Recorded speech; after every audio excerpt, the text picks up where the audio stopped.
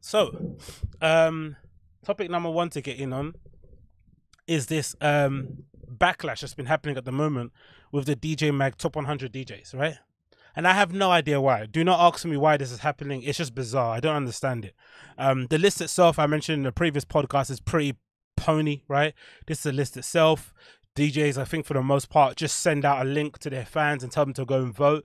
They basically just have to click a little, I'm pretty sure it's like a form, like a Google form or something similar to that, like a little button you just press next to the DJ you like. You enter your email and that's basically it, right? And of course, the DJs on this list are, not the kind of DJs I personally listen to. They're more so in the commercial, contemporary house sort of thing, like I mentioned previously, the kind of DJs you'd hear playing or making a mix for like a FIFA game or something nonsense like that, right? So at the top you got David Guetta, number 2 Dimitri Vegas and Like Mike, number 3 Martin Garrix, number 4 Armin van Buren, and number 5 some guy called Alok, right? And a whole bunch of other people who've got some terrible headshots, mostly Caucasian men of some deviation, it looks like, as well, for the most part, but a pretty pony list. Who gives a crap, innit? A few introductions of people that I would be familiar with, like Nina Kravitz and Millie Lenz and all that sort of stuff, and Jamie Jones, but for the most part it's servicing a certain segment of the industry, of the scene, that I'm just not that tapped into, but also appreciate, like I said in the previous podcast, that there are people out there that really enjoy this type of music, right? You only have to look at the attendees at Tomorrowland, right? Fair enough, they're all kitted out and mollied out of their faces, but they absolutely love these people, right? They're having the best time. They get all dressed up, they bring the flags of their countries that they're representing, and they have an absolute blast, right? So fair enough, cool, do your thing. But the backlash has been so odd within DJ world, and I think a lot of it has to do with the fact that RA don't do their polls anymore, right? And in my opinion, RA had the best polls from what I remember, right? This is kind of them laying out the groundwork for the 2016 ones I got here on the screen. And look how RA did the polls, right? RA poll from 2016 says the following: vote for your favorite DJs and live acts of 2016 in RA's year-end poll. Right, and it says the following: we're getting close to the end of the year, which means that it's time for our readers to let us know their favorite DJs and live acts of 2016. Who melted minds? Who sets blew the roof off? We want to know. Blah blah blah. So look how the voting is done on the RA one, or how it was done previously. Voting is restricted to people who were RA members before the polls open. Apologies to anyone shut out by this. It's just to help us keep the results legitimate. You can only vote for the artists who played at events in your RA diary this year. Check your calendar to jog your memory. How amazing is that? And that's why I mentioned previously, RA poll might have had its issues, and I know some DJs got their nose put out of place because the poll kind of, I think some people just might have got annoyed by it. Again, I wasn't on Techno Twitter at the time, but I'm assuming some people just got annoyed because the poll just accurately reflected what was going on in real life. And it can be sometimes an uncomfortable truth of the industry, right? That the same 5 to 15 DJs get booked in the same places and always end up in the top 20, 30 of DJs. It is what it is. But I thought the magic of the RA poll came about outside the top 30. You got to see a real variety of people from all different walks of life, all different areas of the world. And it kind of gave you an understanding of DJs that you probably hadn't known about, you should probably keep your eye on. And that's where I kind of found a lot of people. I think I might have discovered Motor City Drum Ensemble through an RA DJ poll. Again, he's somebody that a lot of people on Twitter are a fan of because of his name, but he's a very proficient DJ, somebody that I rate a lot. I think even DJ Tennis I might have found via an RA DJ poll. So they did it the right way. But again, over time, they got caught up in the whole, social, I wouldn't say social justice, but the politics of it all. Some people felt like they got left out.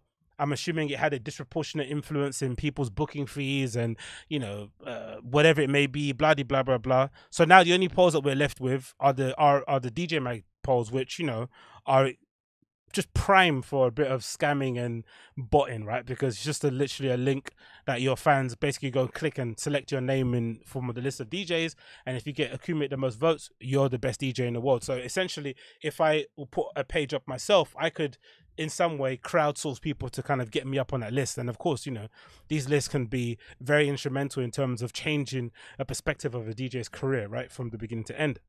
So one person who has a lot to say about this is this guy that writes this newsletter called First Floor, which is a really cool newsletter kind of talking about all things concerning electronic music and dance music culture. It's by a guy called Sean Reynaldo. And he says the following. The newsletter is called The Other Election. It says here, no, How about the election? Pretty crazy, right? And he says, no, not the US presidential election. I'm talking about the DJ Mag and its annual top 100 DJ poll. The results were unveiled on Saturday night and were followed the next day by the publication's alternative top 100 DJ list, which compiled by combining votes in the top 100 DJ poll with house and techno sales data on Beatport. Okay, before I continue, allow me to disclose that I have previously contributed to DJ Mag as a freelancer. So, DJ Mag has been running the top 100 DJ list since 1993. It's become an annual tradition and is probably one of the most popular pieces of content they run all year. It's no coincidence that the publication's homepage has a top 100 list tab. People love to hate it list, and across the online media, readers everywhere are driven by an odd compulsion to see what's on them, even when they know they're going to hate the results, which is why there's some of the most highly clickable, i.e. profitable content on the internet, which is very true. You see it happening a lot with a double XL list, freshman list and all that malarkey, with like the, you know, who's the best rapper, classic albums, best live band. There's always, you know, people love listicles. They do really well. BuzzFeed has essentially, you know, built their entire business on that model. So we know the vibes, right? It continues here. So it says, that very compulsion is what prompted me to look at these DJ Mag lists yesterday. Having seen them in previous years, I certainly knew what to expect. Bland artists from the world of EDM, tech house, and commercial techno compiled into a list at which white men are even more overrepresented than usual. Queer representation is minimal, and a handful of women who managed to make the list mostly look like fashion models, of course, right?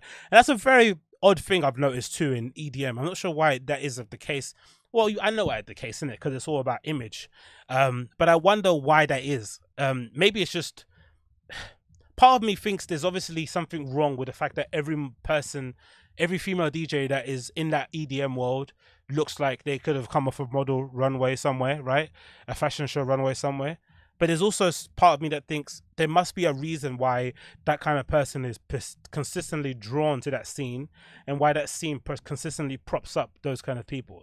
Because it's not like they're actively looking for alternative voices to represent their scene. I know they exist, right? Because within a subculture, within a niche, there's always a niche within a niche, right? There's obviously kids doing, there's kids out there screaming, no, that's not real EDM. We're doing the real EDM, right? I'm sure those kids definitely exist. But why is it the ones that are making the most money, or all of the money, all look one way? There isn't much kind of variation. Like, I swear to God, like if I did a blind test on somebody who was a fan of EDM and told them to pick out what, like, to have to differentiate between DJ sets of 5 DJs in that scene, there's no way they'll be able to tell them apart. I don't think so. From the stuff I've heard on Tomorrowland, they're all pretty samey. It continues here. These 2020 editions didn't disappoint, even if you set aside the generally abysmal nature of the music represented in the top 100 list. It's telling that David Guetta, a man famously credited wrongfully by ABC News as a grandfather of electronic dance music 2018, took the #1 spot. The highest ranked female act, there are only 11 on the list, is Nervo at 20. People of color make about 10% of selected artists, and perhaps half of them are black. Now, I don't really mind that personally, because I've never actually gone to DJ Mag top 100 list for representation. I like the fact that they're so set in their ways and so kind of behind the kind of woke times that they just put out the most hard-hitting list with the biggest people, the DJs with the massive private jets and the big riders and the crazy pyrotechnics on stage. I'm happy they just promote that. There's no real confusion about if they represent the kind of music that I'm into, right? The more underground, techno, house, disco-y side of things that is probably a little bit more truer to the roots of dance music. I don't mind that they don't represent that, because I know exactly what I'm going to DJ Mag for. The only confusion, I guess, comes when they put out these articles that are pretty good over the last few years, and maybe even this year too. Loads of really good analysis on like club culture, economics of dance music, all that sort of stuff they do really good on. But in terms of representing the stuff that I listen to, I don't mind, and I don't really care about the representation. But again, I'm interested to know about the kids that are in this scene who actually give a shit. Do they feel left out that they're not included on it? Like, because I look at DJ Mag, what top 100 is like the most commercialist of the top 100 lists that exist. So do you really expect to see like an underground sort of SoundCloud DJ person that's kind of bubbling up on social to be represented on there? I don't think so. Everyone on that list is probably represented by like CAA and WME. Do you know what I mean? There's no mucking around on that list. I don't think so in that regard. Anyway, continues. First published in 2018 as a way to champion house and techno DJs who have been edged out of top 100 EDM list, the alternative top 100 list is a somewhat musically palatable While it's still very commercial fans of the underground, I'm using that term very loosely, electronic music can at least find a few names that ring familiar. It's also a more diverse list of Blight, not by much. Out of the 100 artists, 21 are female, 5 of whom appear in the top 10 and include the one spot for Charlotte DeWitt.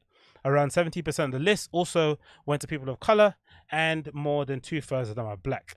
Both of these lists relied heavily on the input of reader votes, which highlight two key things. One, what the mainstream electronic music audience really care about, and even after months of discourse focus on battling racism.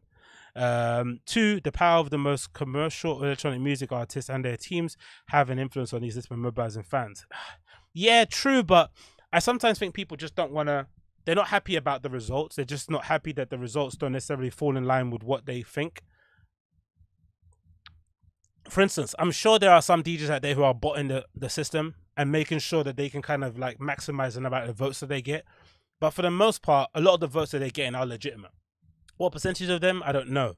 But if you're a really big DJ and you tell your fan base of active listeners that you engage with on social, Facebook, Twitter, Instagram, to vote for you on a list, and in order to win something, imagine if they did something like that. I'm sure some of them do that. You win a free headphone, a bit of merch with my signature on it, whatever it may be.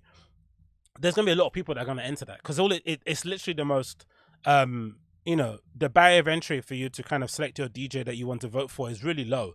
You just click a link, you select your thing, add your email, and that's basically done, right? There's no kind of safeguards, no sort of barriers of entry similar to the RA poll where you have to be registered prior to the poll going live, and you have to go to the event, it has to be in your diary, blah, blah, blah. So I think sometimes when people get their nose put out bent about this, it's more so because they don't like the results, the nature of them. And again, yes, the results are very whitewashed and they're very mainstream, but that's the industry. I don't necessarily see how they're going to effectively change that, in my opinion. That's the only thing I see with that.